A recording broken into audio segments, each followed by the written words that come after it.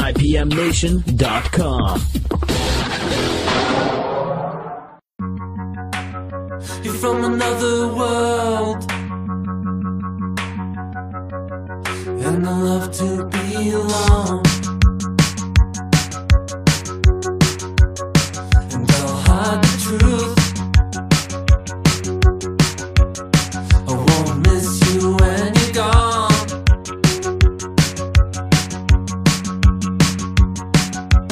Never learned that lesson, no, no. Things you can't buy, you won't. Fear has got a hold of me, it won't let go, but I'll really try. If you wanna leave, then please believe me, know you got it right. We don't have to try to believe that goes. We won't be denied, we can't go back no more. And even though I lied,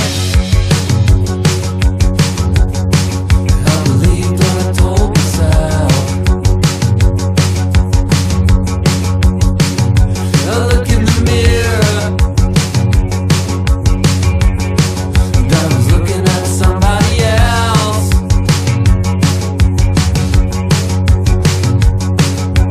And I was undercover, no, no. Permanent disguises,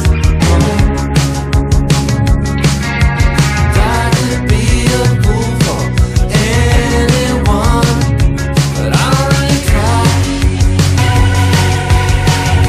And if you wanna leave, then please believe me, know you got it right. We don't have to try to believe that goes. We won't be denied, we can't go back no more. It's happening again, I can't remember if I was alive. I know you won't believe in anything I say tonight. You know I lied.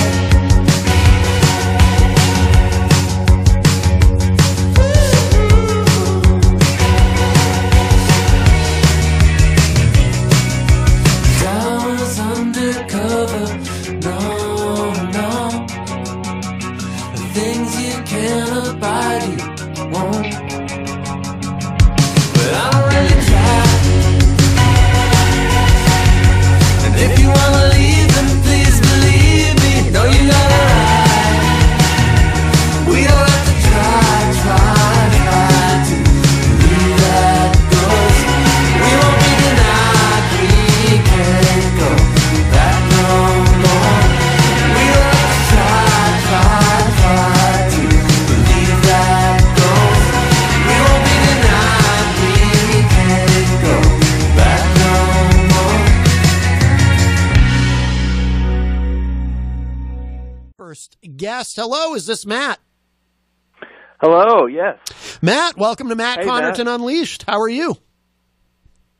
I'm great. Thanks for having me. Yeah, Thank no, you. it's great to talk to you. I don't know if you heard any of it, but I opened the show with this track IWMU because, frankly, it's one of the catchiest things I've heard in a long time. I really, really like it, and we're gonna play. We'll play another song, of course, at the end of the segment. But and you guys are from New York City, correct? That's correct, yes. Okay. And how many people are in the band? We're kind of a bit of a rotating lineup these days. Oh. So there are 4 of us. Okay. So we got Barry Marino on the drums, Dema Paxton Fofong is our bassist, Jason Katzenstein plays keyboards, and I sing and play guitar.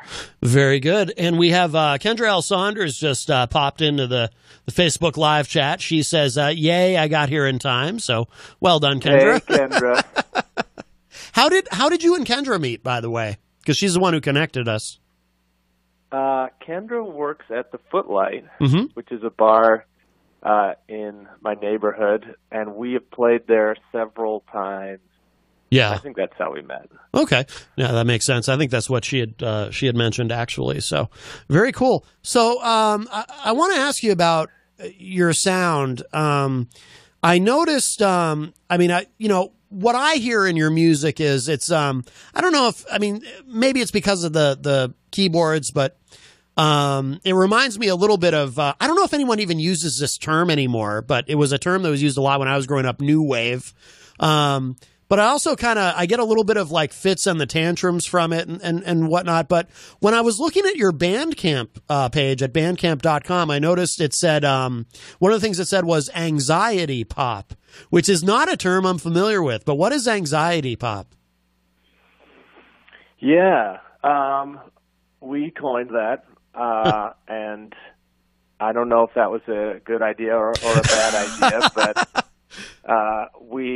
yeah, I mean, there's definitely, I think, the new wave thing you mentioned, obviously we love a lot of new wave bands like, Talking Heads. Oh, one of my favorites. One, yeah. And, oh yeah, absolutely. We love them. And yeah. It's just the kind of nervy, like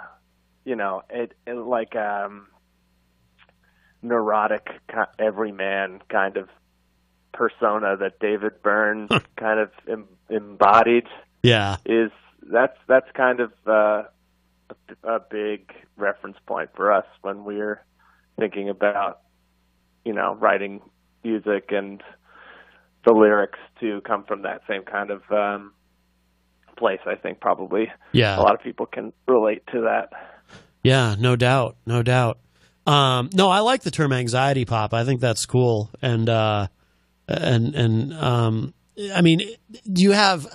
Is it difficult talking about what you guys sound like? Because I listened to a number of different tracks, and I mean, there's definitely you can tell there's a range of influences. You're one of those bands that not everything kind of sounds the same. Like a lot of bands, you kind of you might hear several different tracks, and you can kind of the through line is obvious, and it's like, okay, they have a specific sound that they're kind of trying to stick with, but I hear a lot of variance in your music, which I think is really cool. But I mean, is that intentional? Do you guys set out to kind of keep it a little extra interesting that way, or does it just come naturally? I mean, I'm glad that you feel that way. Yeah. I think we definitely wear our influences on our sleeves. I mean, I think none of us have any sort of we're not trying to pull a fast one. Yeah. If like we love Prince, and that I think comes through in a lot of the songs, and we love like Blur. Yep. And LCD Sound System, and our newer stuff kind of reflects that. Yeah. And it's I think like a band like LCD Sound System, they always, there was never any attempt to hide their influences. Right. The songs that sounded like David Bowie sounded like David Bowie on purpose, and I think we kind of have the same approach. We don't want to be ripping off any of our heroes, but at the same time, it's definitely gratifying if you hear bits and pieces of things that are familiar. Yeah, absolutely. Now, how long has this project been going? In one form or another since 2014. Okay. Actually. Oh, okay. So you've been at it a little while. Yeah, we've been around for a while. We definitely, been playing shows in New York for several years, and seen a lot of places come and go, and bands come and go, and it's I think we're all glad to still be doing it. Yeah. What is your live show like? Because I would imagine that I would imagine that your music lends itself to some, I mean, you probably, I'm guessing you don't just get up and play. There's probably some sort of visual aspect to it, or maybe not. I don't know. But what is your live show like? I mean, we'd love to have more of a visual aspect, but when I think our live shows are pretty, when we play at the Footlight, for instance, it's pretty intimate. Yeah. We're playing at small clubs, and it's more about we like direct pop songs. So yeah. I think our approach to playing live is just let's try to like get as many songs in as we can, and keep a minimum of fuss and just there's no light show, there's no pyrotechnics yet. Right. Yeah, because I can imagine you guys in a big place, in an arena with lots of cool effects. But I can definitely also imagine, in a small place, just playing the songs, and like you said, being very sort of direct with the audience, which is cool. Do you guys tour outside of New York, or do you kind of? I mean, obviously, if you're in New York, it's not like you need to venture out a lot. You're in the greatest city in the world, but I mean, have you gone on tour anywhere outside of there? Yeah, we did a tour last summer. We went just up and down the East Coast from Maine to DC. Oh wow, very cool. Good. And this year, yeah, that was great. I mean, we love doing that. We love playing here, but obviously, getting out of town is kind of part of the fun. Yeah. And this year we will be we're working on some dates in some more far-flung places, so hopefully we'll have news about that excellent very soon. But we're excited to tour more. Yeah, good. Kendra in the Facebook live chat says they make music that is great for dancing. Thanks, Kendra. There you go. That's definitely the goal. That's definitely what we want. We want to, if we see people dancing at the shows, we know we're doing a good job.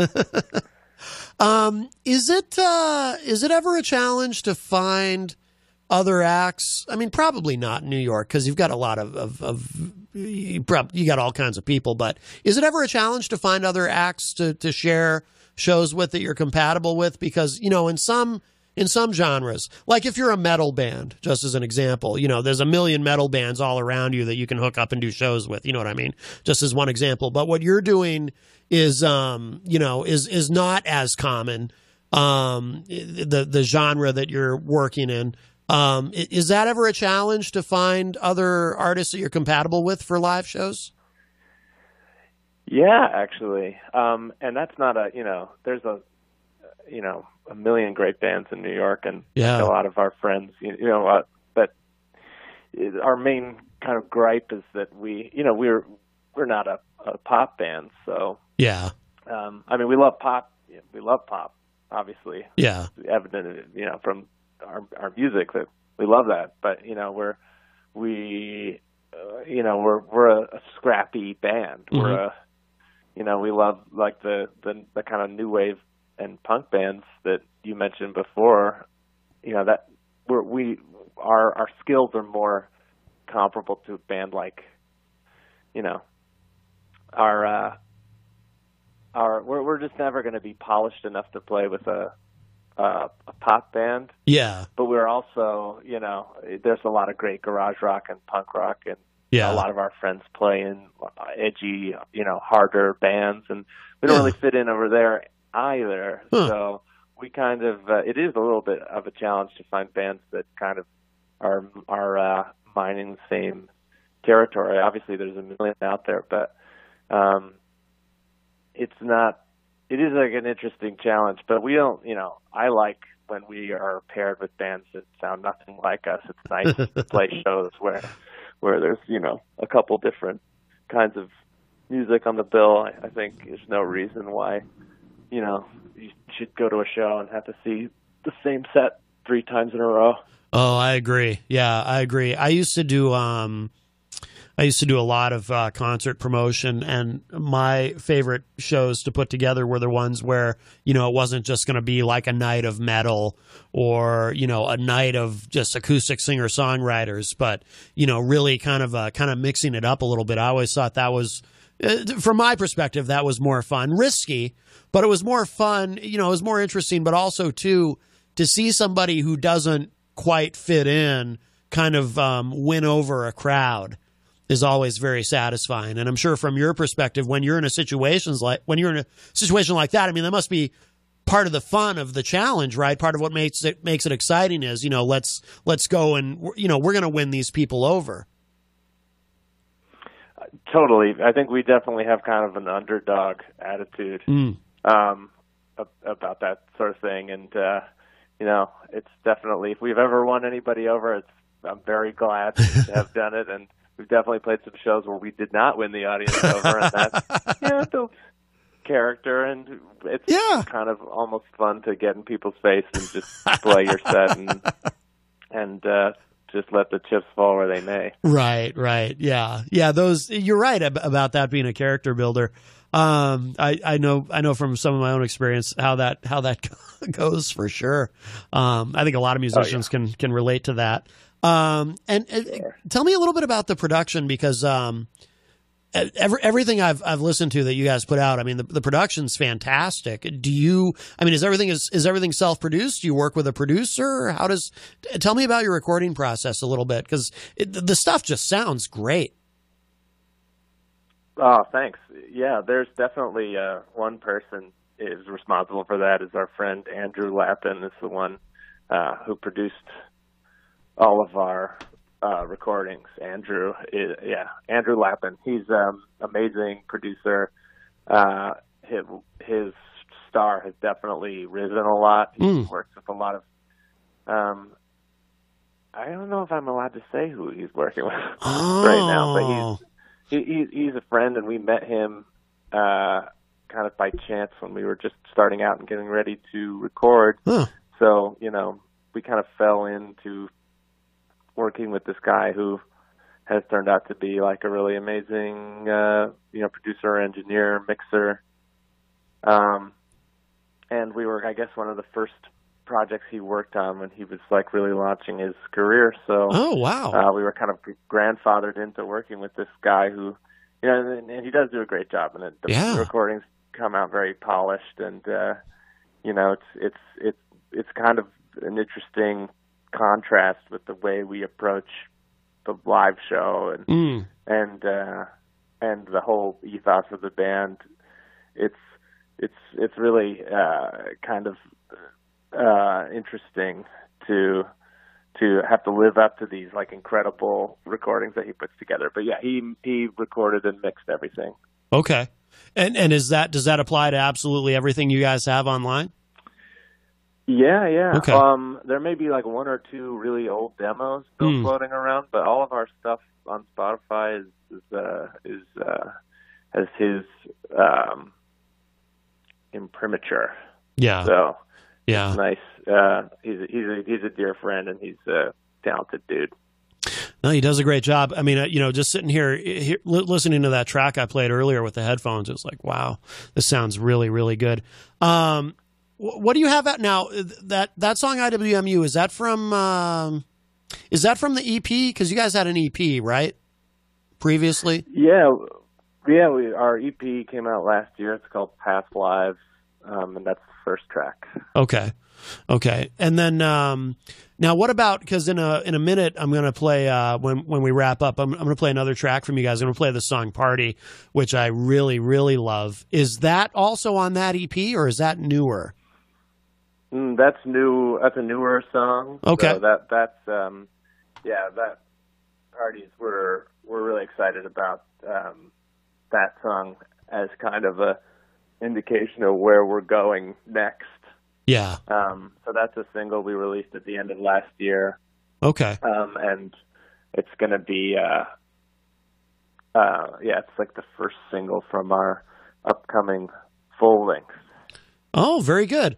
And why the decision to do a full length this time instead of another EP?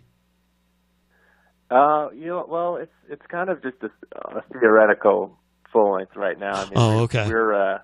We're excited to just keep releasing singles for the moment, and eventually, I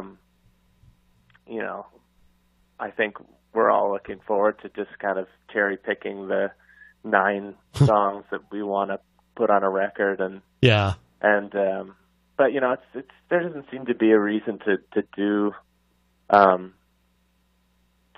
there doesn't seem to be like a practical reason to do a full length record Yeah.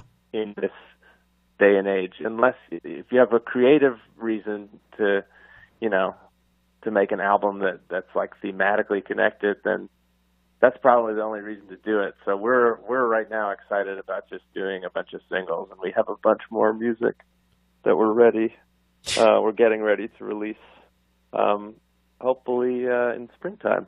Oh, excellent. Yeah, it's interesting. You know, we live in an era where, you know, I don't know how old you are, but, you know, I'm old enough to remember when it was like, you know, bands, you know, they put out an album and it was almost always a full length, occasionally an EP, but usually a full length. And then they go on tour, you know, and then a couple years later, there's another full length, and that was the pattern. And, you know, today we live in an era where you've really got all kinds of options. And, you know, I've noticed, especially over the last couple of years, a lot of artists that I interview, there's a trend of really kind of approaching it the way you were just talking about. You know, maybe you put out a series of singles, and then eventually those singles will comprise a full length. But for now, you're just putting them out individually, and it kind of, I think what's smart about that approach is it helps to kind of feed that, you know, once you have that momentum going online, you've got fans, you've got new people that are discovering you along the way. You know, you want to keep giving them content, keep giving them new stuff to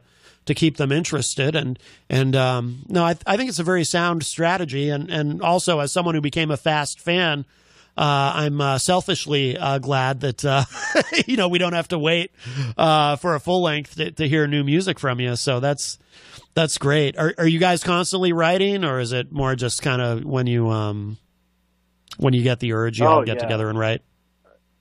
Yeah, and thank you for that, by the way. Oh, but yeah, of course. Yeah, we're definitely always writing. So, you know, it's nice to not have to wait to release something, and instead of having to set up an album months in advance, you know, we can just kind of throw some stuff on the internet if we feel like it. And, you know, that's not been our style up to this point, but it's nice. It's nice to have that option available, you know, not be tied into any sort of like album cycle mentality. Right, exactly. Yeah. Have you guys done any videos, by the way? Are there any videos for the tracks that you've released? Yeah. We have videos for a bunch of our old tracks. There's a video for the song "Yours and Mine," okay, which is one of our older songs, and our friend Ethan Young directed that video. And we just recently shot a video for Party with him. Oh, cool. And so that's going to be the next thing we're going to release. So hopefully we're kind of trying to set up that release for sometime in the spring when we get ready to release new music. But it's a great video. Oh, cool. I think Kendra's seen it, so you can ask her. Oh, she got a sneak peek. Opinion, okay. But Oh, very cool. Very cool. All right, Matt. Well, listen, you've been generous with your time, but before we let you go, please just let us know what we need to know about keeping up with you guys online, if there's a website we should be going to, and anything you want us to know about social media. And if you have any shows, you know, we're in Manchester, New Hampshire, but we have a lot of listeners online from New York and other places. So any shows that you want us to know about, too, that you want to promote, please go for it. Sure. Yeah, I mean, we're everywhere that I think we're supposed to be. And we got a Bandcamp, we got a SoundCloud, we got an Instagram. It's just Wet Leather, so I'm very happy we got that Wet Leather handle. Somehow it's not taken. But yeah, you can find the music on Bandcamp, and yeah, we're going to be announcing some shows soon. So if you keep an eye on our Instagram page, that's where all the updates will be happening. Yeah, and you're very Googleable. You know, I found that if you Google Wet Leather, it's easy to find you guys. Oh, I do have to ask you too, one more thing. Where does the name come from? Because I just love the name Wet Leather. That's such a cool name. You know, it's just it was definitely the most ridiculous thing we could. It was yeah. We're going to be having to live up to that name. Yeah. for the rest of our life as a band. So it's good. It gives us something to aim for. It is. That's a fantastic name. So, no, I love it. All right, Matt. Well, we'll let you go. And in a minute, I'm gonna play this other track, Party, which is just fantastic. But thank you so much for joining us today. And Kendra, by the way, says the video is amazing. So she's confirming that she likes the video. But thank you so much, and let's stay in touch, because when you have maybe when the video's ready to come out, or you're heading out on tour or whatever, I'd love to have you back, and let's stay in touch. And I look forward to hearing even more new music from you guys.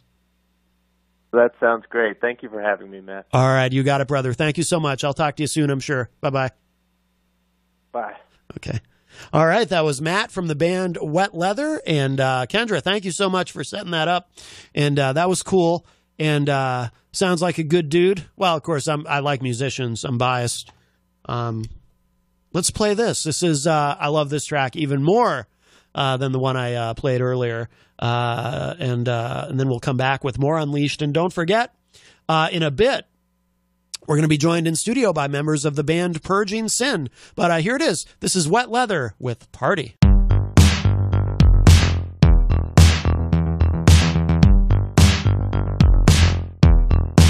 Somebody made a big decision. Now we're falling apart. And me, I'm having visions. They almost stop my heart. Now I'm laughing so hard while the telephone rings, and I'm shaking so bad I can't hold my drink. Is this the world we were given? I think I almost found religion. Oh, it's making me sick. Don't you know it's making me sick? And I'm mad to live. I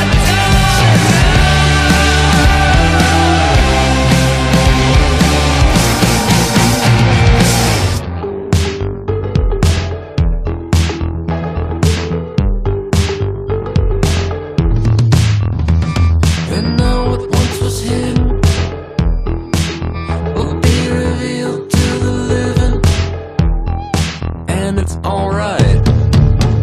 Now we all will be forgiven, or is the nightmare just beginning? And it's making me sick. Don't you know it's making me sick? Nothing but a slap on the wrist. You got to cross it up in your rules. Don't you know? Now it's making me sick all the time. What if it's wrong?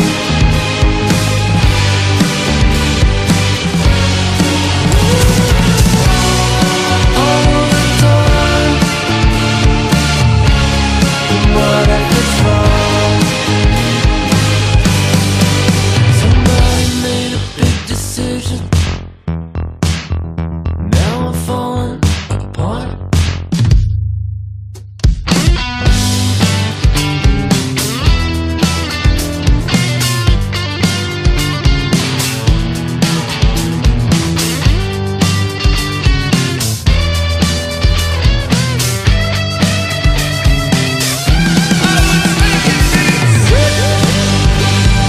Don't you know it's making me sick? And nothing but a slap on the wrist. And you got to making me sick. Don't you know? Now it's making me sick. And I'm mad to live. I don't wanna